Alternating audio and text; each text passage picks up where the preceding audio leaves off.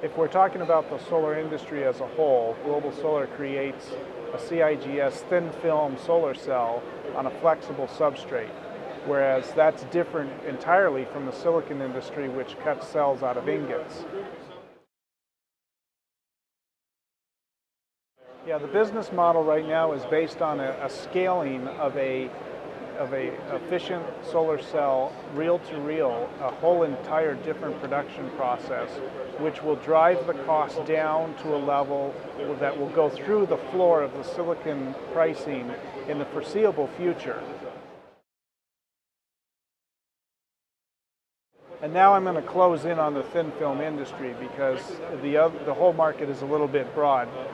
We produce CIGS thin film on a flexible foil.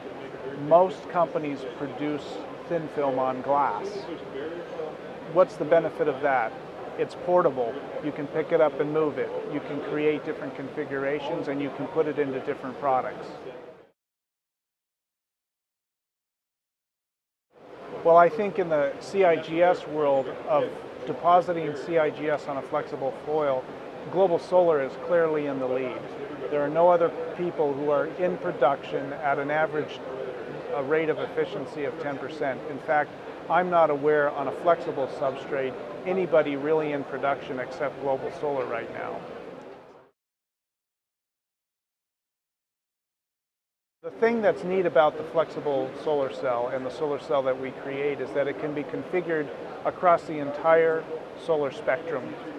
You can create small portable products, you can actually laminate the material into glass modules, and you can also create a paradigm shift for the building industry where you now begin to put solar energy inside of actual building products, that when the building's built, we don't put solar panels on top because it's already got it inside.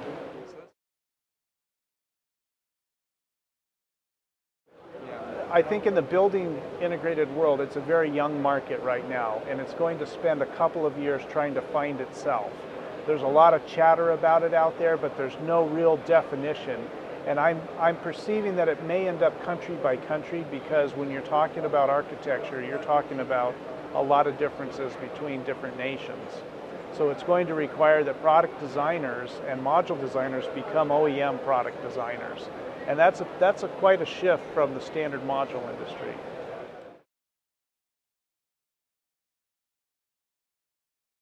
Right now, at the end of 2007, we were consistently producing roll-to-roll manufacturing at 10% efficiency across the entire web. Our roadmap indicates that we should be able to achieve 1% per year increase in efficiency for the foreseeable next 3 years.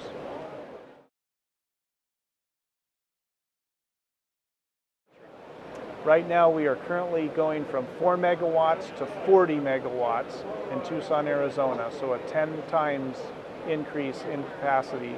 We've got the tools in place, the buildings in place. We've also, right after this, we're putting 35 megawatts in Berlin, Germany. Right after that, there will be another 100 megawatts go into Tucson for a total capacity at the end of 2010 of 170 megawatts.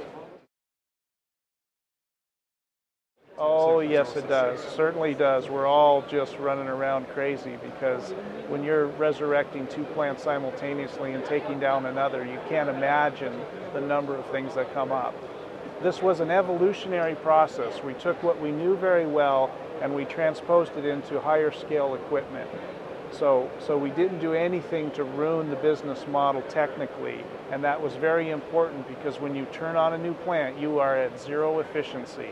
And that happened only 3 months ago. We're already up at our targets for this time, getting very close to our 10% goal already.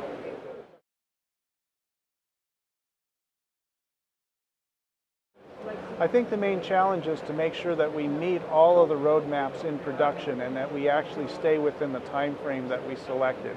One of the things that we've seen in the thin film industry is there's been a lot of things cast out there of plans to do, but we're actually achieving it. We're actually producing high volume CIGS, not a pretty complex recipe to put down on a flexible substrate, consistently roll after roll and product after product.